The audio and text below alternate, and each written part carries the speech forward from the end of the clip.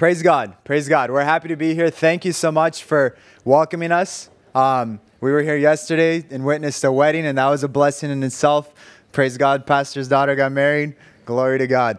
And we're excited. We're excited to be here. We're excited to share this service together. And we really just pray that God can bless this time that we have here. And as mentioned, we're from Great Commission Missionary School down south, a whole 4 hours, or no, I'm sorry, like 2.5 hours, 4 hours from Bellingham, 2.5 hours south. So not too far, basically neighbors. And praise God. It's awesome that we can come here together, unite to worship God together as a church, as the body of Christ, and give God glory together. So I am looking forward to that.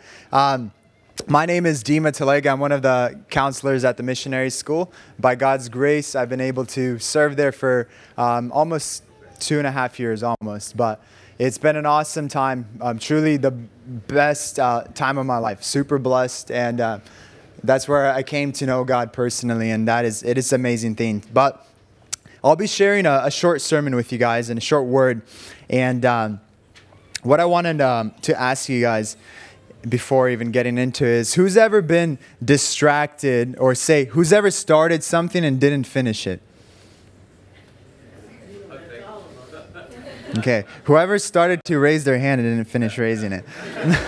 I'm pretty sure that everybody has started something. None of you guys are so productive that you guys have never not finished anything. I don't believe it. But that's the truth. We start things, right? And sometimes we don't finish them. And why does that happen? Distractions. Yes. There we go. We get distracted, right? Or we begin to focus on something else. We begin to focus on something else. So in a sense, everybody's focused, but what you're focused on is what matters.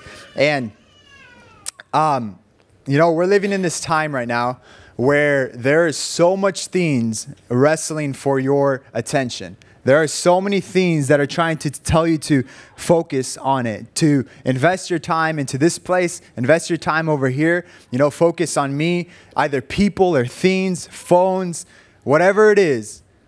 Everything's trying to take your attention and tell it to focus there.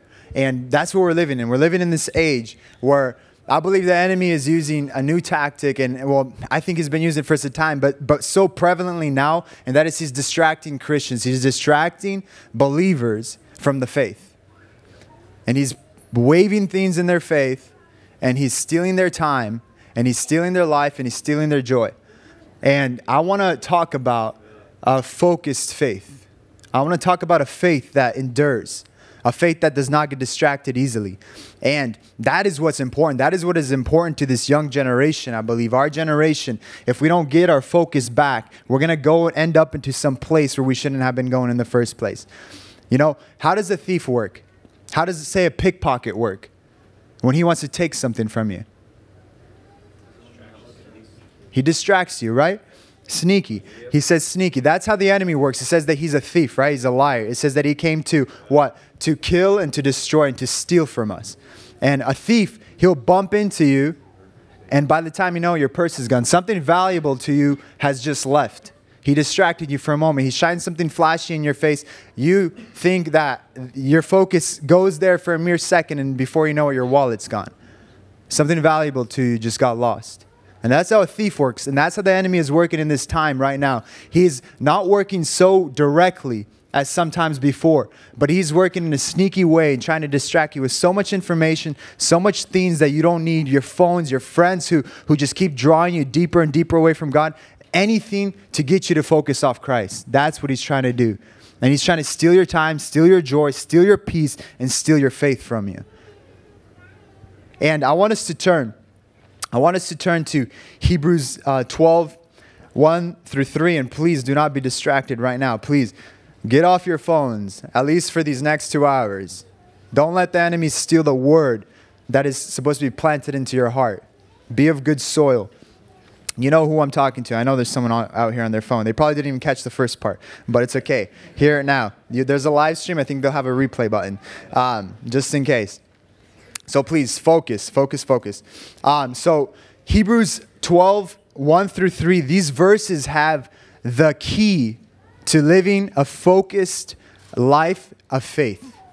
The key to living a life that with a faith that endures. Not a faith for a season, not a faith if things are going good and that's it. No, a faith that's genuine, a faith that's tested. It says your faith will be tested. In fact, there will be a time in every single person's life where your faith has to be proven as real. Real faith. Real faith lasts. Real faith endures.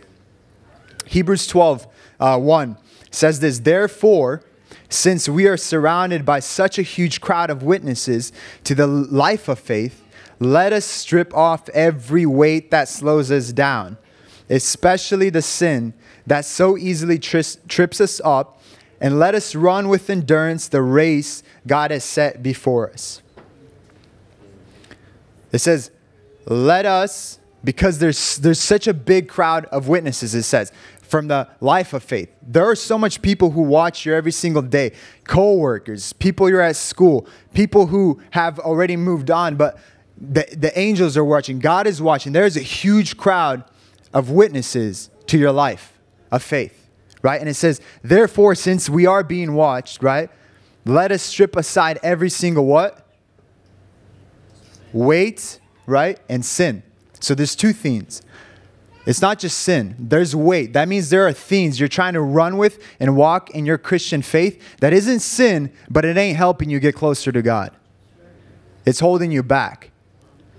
And there are many things that can be holding you back. Things that can be used in the right way, but when they're used wrongly, they don't excel you in your faith. They don't push you forward into a relationship with God. In fact, they take you away from being able to walk in faith. They distract you. What can some of those things be? What can be, say, a weight in our life? Phone. What else? I don't want to be talking at you guys. I want to be talking with you guys. I believe when we're here, when we're a church, we're a community, we're supposed to talk with each other. Right? Amen?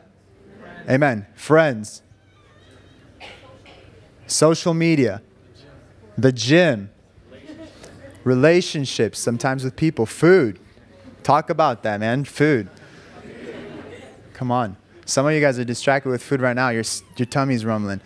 What else? Work. Yeah, money. Yeah, absolutely. These things are all right.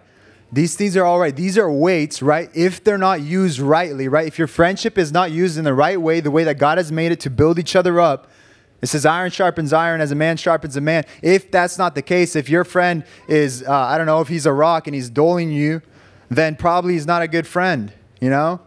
If he's not sharpening you, if he's making you dumber, he's distracting you. You know, if he's filling you up with a bunch of alcohol and weed, he's distracting you. Believe me, he's not drawing you closer to God. If he's popping a bunch of pills with you, he's not drawing you closer to God. That's the reality of it. I know I went through a life like that. You know, I'm not just talking out of just, no, I know in our church, in our young generation, there are young people who do these things. There are young people who do these things. They're distracted.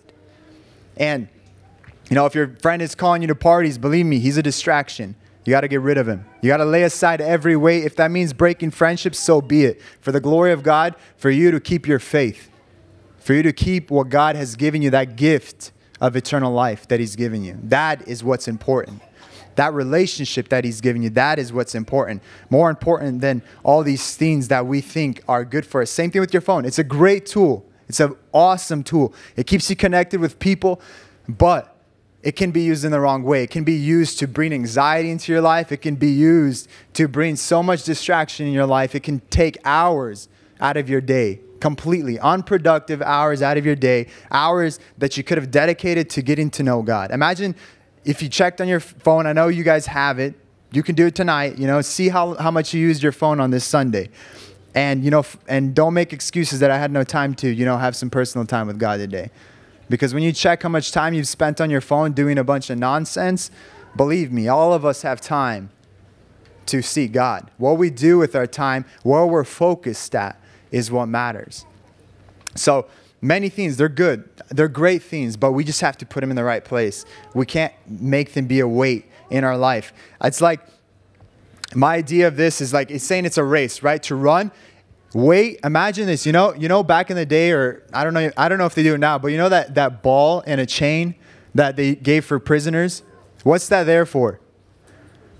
So you don't get away, so you don't run.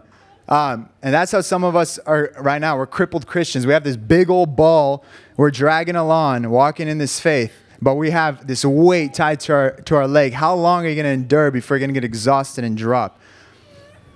It's a marathon. It says it's a race of endurance. So I want us to not wait till tomorrow to carry this nasty ball around, but get rid of it tonight. When the Holy Spirit is reaching out to you and tugging to you and saying, hey, look, you got to put this away. You got this friend who's a distraction to you, this weight, who always pulls you away, who draws you into this place where you're so-called having fun, and every single day you go back empty, disappointed, depressed, and then you pretend and you smile the next day like everything's good, and you do it again on the weekend, you do it again. That's what you need to get rid of. That's a weight. And some of it's weight, some of it's sin. It says this, get rid of the sin that so easily trips you up. That weight is that weight, right? It's tied to your leg.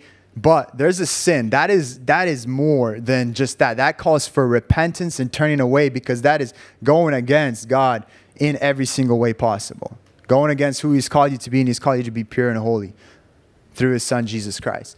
And that is more than just that. That is something that's, when you're running, is just popped up there. We've seen some people hurdling and they hit that hurdle hard and they fall. That's sin, or a pothole or something like that. And you fall, it's going to hurt, and it makes it hard for you to get up. And that sin gets completely in the way of your walk of faith.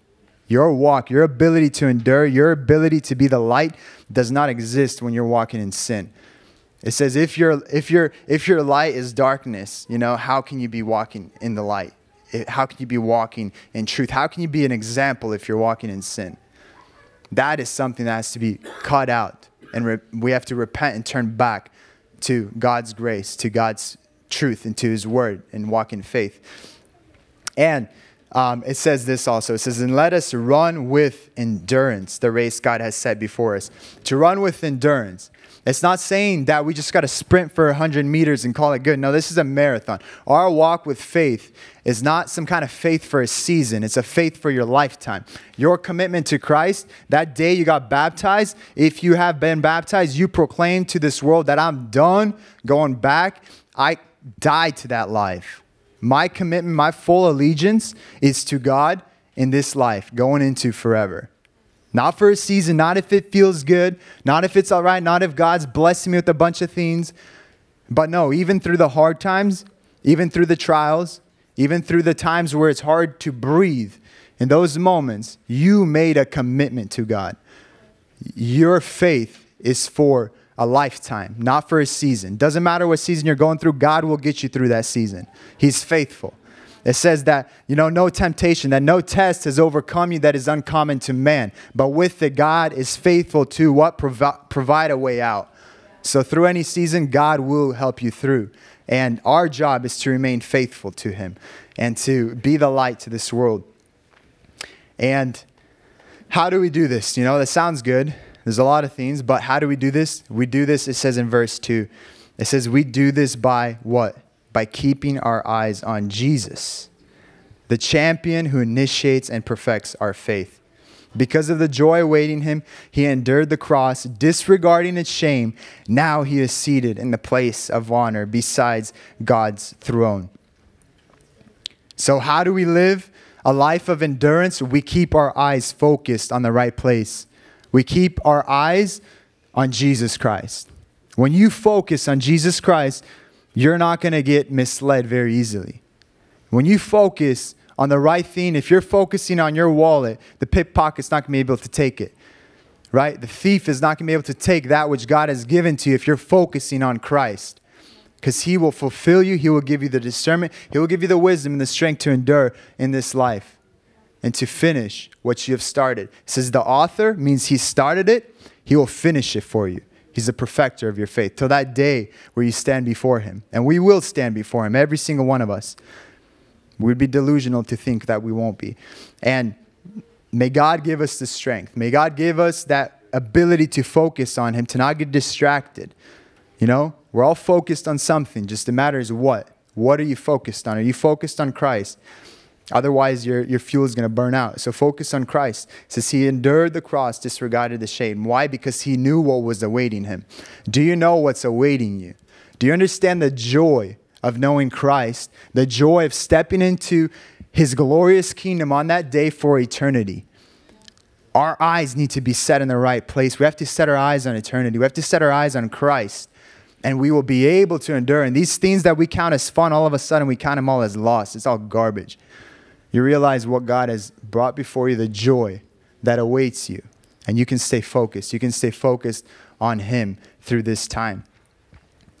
And verse 3, it says, think of all the hostility he endured from sinful people. Interesting. I was reading this. I was like, wow, I've read this so many times. But God tells us to think about all the hostility that Jesus Christ endured. He's like, think about every single thing that you've done to him. Think about all the things that people did to him on that cross. Think about that price that he paid for you. And he says, when you do that, then you won't become weary and give up. He says, when you think about what Christ did for you, you won't grow weary and give up in your lifetime. You know, we still got time to go, especially if you're young. You still got time. And when you're even the older generation here, you still have to finish strong. And you do that by keeping your eyes focused on Jesus Christ. And us, we still have a long time to run. And think about what Christ did for you. Don't leave with the hardened heart. If God's speaking to you today, open your heart. Think about what he's done to you. You're not doing yourself a favor by trying to neglect what he's done for you, because he's done it. Regardless, it says he died for us while we were still sinners. While we were still sinners. That's how he showed us his love for us. And that's a wonderful thing. And we were singing this song, and we were singing that, I see this generation, that's rising up to take its place. But I want to see that generation that's rising up to take its place. It says with selfless faith. With selfless faith. In all reality, I've been thinking about Christianity as a whole, especially Western Christianity. It's selfish faith. That's what it is. Absolutely self-centered, all about me, me, me, me, me. Where did the servant go? Did God not call us to serve? Right? Isn't service about the other person? Isn't service about my fellow brother? Or is it all about me? Or is it the way that I want things, the way that I want service, the way that I feel comfortable, the way that I need to be good? Somebody mistreated me. Now it's all no, that's selfish faith. If it's all about me, we completely forgot about Christ. Church was not made just for us. Church was made for that unbeliever who needs to come in here and hear the words of life spoken to him. Selfless faith. The faith that servants have. He said, I didn't come to be served. He says, I came to serve and to give my life as a ransom for many. To live and to pour our life out for others. That's what we are called to do. To be servants. And I want to read and conclude with this in Joshua 24:14 through 15. It says this. Joshua speaks these words. And it says this. So fear the Lord and serve him in sincerity and faithfulness. Put away forever the idols your ancestors worshipped when they lived beyond the Euphrates River and in Egypt. Serve the Lord alone. But if you refuse to serve the Lord, then choose today whom you will serve. Would you prefer the idols your ancestors served beyond the Euphrates? Or will it be the idols, the Amorites in whom land you live in right now? Or is it that which you do right now? But as for me and my house, we will serve the Lord. And that's a question to every single one of you that God is speaking today as you hear, as your ears are open, is choose today whom you will serve. That is the grace of God right now that you have today to choose. That you're alive, that you can make that choice within your heart to say that me and my house will serve the Lord. Not for a season, not for today, but forever. I want to make that decision today to serve God. Regardless of what other people think, me and my house will serve the Lord. That's what we are all called to do today. It says, while there is still today, while it is there, do not harden your heart. And I think every single one of us have to answer that question today and choose. Whom will you serve? Will you walk faithfully with God? Make that decision. Not based on emotions, no, but because of the reality of what Christ did for you. because of the reality of his gift of grace in your life, because of the reality of eternity, because of the reality that you did not choose to create yourself and some little bacteria didn't inform you, because God is a designer and he made you beautiful and unique. Because of that reality, choose today whom you're going to serve. And the fact that God is able to give you hope and joy and peace that this world cannot offer. Absolutely. That this world cannot offer. Peace is in Christ alone. And with that, may God bless you guys. May God bless this church. May God bless this youth to truly be that generation. I really want to see young people here, the young people, even the youngest of the young. You know, I ran into already a kid who's like 14 and he's serving faithfully, and that's awesome. But every single person I truly want that is here to not get distracted, to not hit the snooze button, you know. That was something on my list too, is sleeping. You know, there are people sleeping. I'm not going to say who they are, point any fingers. But the reality is that you can get distracted by sleep. You can sleep all day, you know, and you're going to miss the message. You're going to miss the day and the train's going to leave. Don't get distracted with being lazy and sleepy all the time. Focus on God. Give him his time. What God entrusts you with, the talents that he gives you, make sure you bring back with interest for him, because he gives it to us.